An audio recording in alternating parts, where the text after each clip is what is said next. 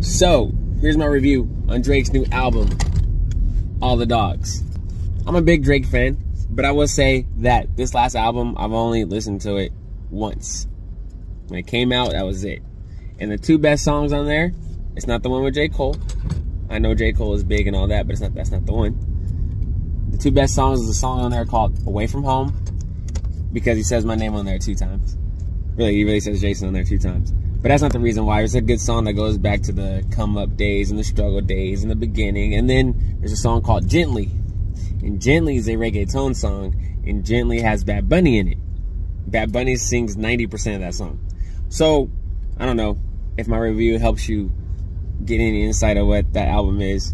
I think Drake is at the point where he can just go on the album and literally just burp, and you can put a mic to his stomach making bubbly sounds and it would do numbers. He's just that big now. But the album was cool.